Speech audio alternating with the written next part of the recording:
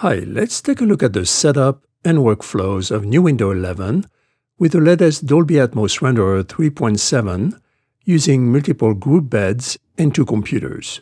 In this example, I will use a Mac computer to run Nuendo 11 and a Dolby Atmos Renderer remote software, and a Windows computer to run the Dolby Atmos Renderer 3.7 using two Yamaha AIC 128D Dante PCIe cards. In this example, I will use Dante VIA to patch the AIC 128D card in a Windows computer to Headphone for binaural playback. First, open the Dolby Atmos Renderer to create multiple group beds under Window, Input Configuration. In this example, I have created three 7.1.2 group beds for dialogue, music, and effects.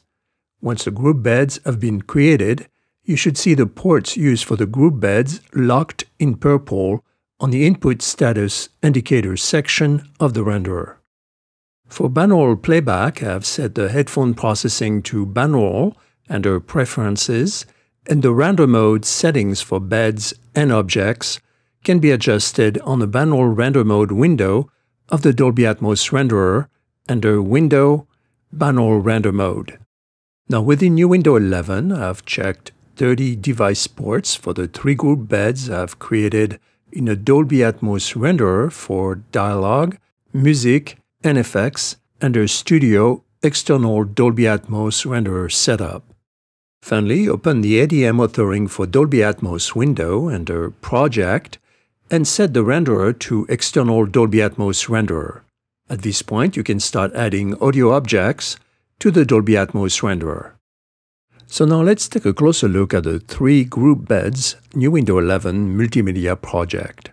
On the left side of the screen, I have a Nuendo 11 7.1.2 Dolby Atmos project open, and on the right side of the screen, the Dolby Atmos Renderer remote software connected to the Windows computer Dolby Atmos Renderer software.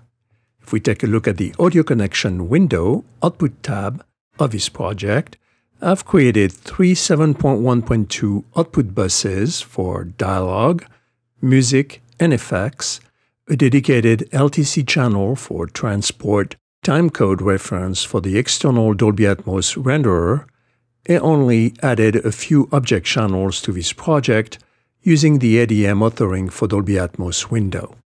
Under the Group Effects tab of the audio connection window, I've created three 7.1.2 groups, one for dialogue, routed to the dialogue output bus, one for the music, routed to the music output bus, and one for effects, routed to the effects output bus. One 7.1.2 group for the background, routed to the effects group, and one 7.1.2 group for Foley, routed to the effects output bus.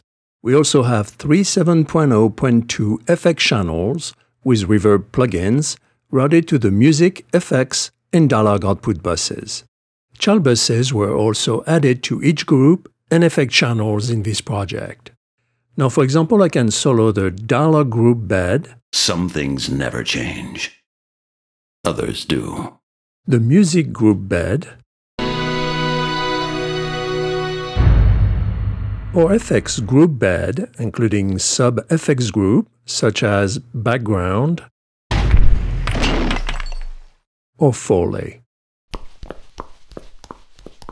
Add different type of reverbs to each group bed using effect channels. For example, if we look at the stereo music score track in this project, routed to the group music bed, I'm also sending signal to the music effects reverb channel, to the stereo left and right speakers, and top side left and right speakers. Now if we take a look at the music effect channel, I've inserted two Stenberg Revelation reverb plugins with different settings adjustments, and using the routing editor window under Select Input Configuration, set the plugins using the left and right arrows of the editor window to the stereo left and right speakers and top side left and right speakers. Note that the routing editor also offers cross-connection, where the inputs and outputs can be rerouted separately by unchecking the link function of the routing editor. Let's take a closer look at the routing editor window. To open the routing editor, click on the icon on the upper right corner of the selected plugin and select Open Routing Editor. The routing editor window will show the speaker configuration of the selected channel, with the upper squares representing the inputs of the effect plugin, the middle field, the effect plugin, and the lower squares, the outputs from the effect plugin. The straight lines represent the connection bypassing the selected effect plugin. Now, to send signal from a bed audio track, group, effects, or output channel to the LFE, you can use the LFE control knob of the VST Multipanner, available on bed audio tracks, group bed channels,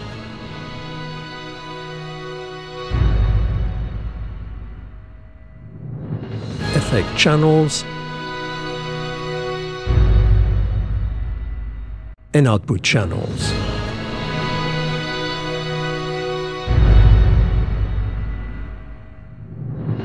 Or you can use the Send function available on the Inspector left zone section of the project window or Mix console.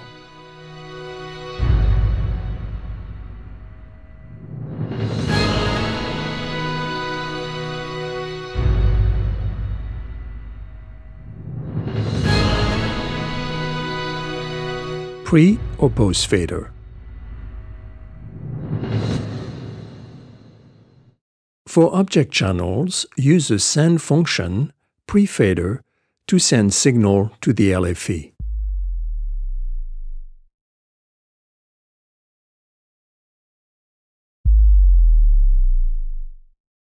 Note that I'm using the Track Visibility Configurations feature of Nuendo 11, available on the Setup toolbar menu, to save and record different channels within the project. Finally, I've created several VCA channels to further fine-tune the volume automation of the different track types in this project. Thanks for watching.